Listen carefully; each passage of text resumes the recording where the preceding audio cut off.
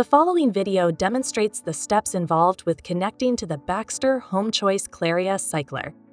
The content of this video is meant to supplement training provided by PD programs in BC for patients using the Claria cycler. If you have any questions or require further direction, please contact your PD program. Before you connect yourself to the Claria cycler, you must put on a face mask and wash your hands with soap and water. Place a clean, dry towel under the catheter and transfer set. Take the patient line from the patient line holder and hold it in one hand. With the other hand, hold the blue section of the transfer set.